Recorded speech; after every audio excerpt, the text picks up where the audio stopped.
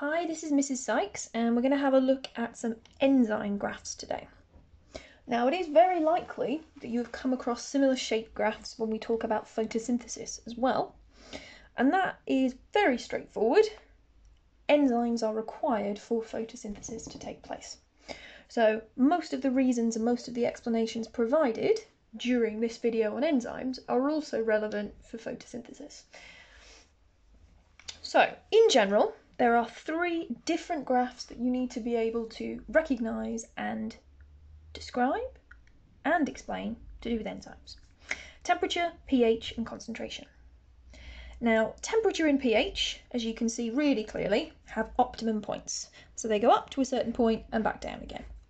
Up to a certain point and back down.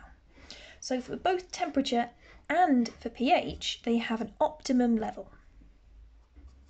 And the optimum level is the pH or the temperature at which that particular enzyme works the best that it possibly can do.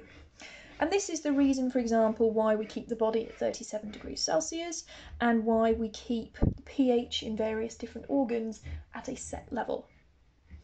If you have an enzyme working at its optimum temperature and its optimum pH, it works very quickly and very efficiently. For pH, if the pH is too low, remember that means acid if it's a low pH, or if the pH is too high, so that would be an alkali side, then your enzyme will not work. You will find that there are different versions of some enzymes in different parts of the body. So for example, if this particular enzyme has an optimum of pH 7, the version that would work in the stomach would have a optimum down here around pH 2, and its line would look more like that. They may well have exactly the same active site because they may work on the same chemical, but they'll work at different pHs. So for the pH graph, the optimum is the highest point, is the best pH for that version of that enzyme. And its optimum pH will match where it is in the body. So very acid, around pH 2 would be the stomach. pH 7 is likely to be the mouth, where we've got amylase in the saliva. And if you're looking at something around pH 8, so slightly on the alkali side, that's probably going to be in the small intestine. For temperature, we have low rate of reaction, getting faster, and then going back down again. So it increases as we go up in temperature because of something called kinetic energy.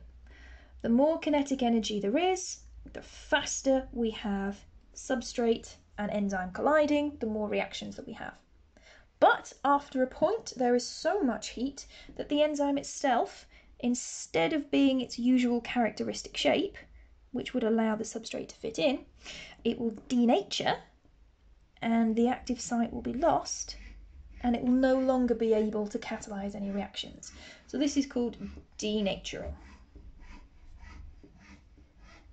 So for temperature and pH, there's an optimum level. Too far cold, too far hot, it doesn't work very well. Too far acid, too far alkali, it doesn't work very well.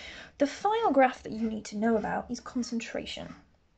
Concentration is a little bit more complicated, but as a general rule, you would split this graph into two sections. In the first section, the more of whatever this is, the better the rate of reaction. So this is what we need. If we were talking about this in terms of photosynthesis, we would talk about this in terms of something called a limiting factor. So this is the thing that we need in order to go faster or to go better. And when we've got enough of whatever that is, it stays the same level. Now this is one of the places where I see students make the same mistake every single time. This flat bit here does not mean that the reaction has stopped. It just means that it's stopped getting faster. And if something stops getting faster, it means that it stays the same speed. So if you're in a car, you're accelerating up to 70 miles an hour on the motorway, and then you stay at 70 miles an hour. So this reaction is going very quickly, but it's not going any slower, and it's not going any faster. It is staying the same rate of reaction. Most of the time you will find that the optimum for pH, for temperature and concentration are around the same. So this is the optimum rate, this is the optimum rate, and this is the highest point as well. So temperature, pH and concentration are needed to be kept the same or kept at a special rate called the optimum in order to make enzyme reactions work really well.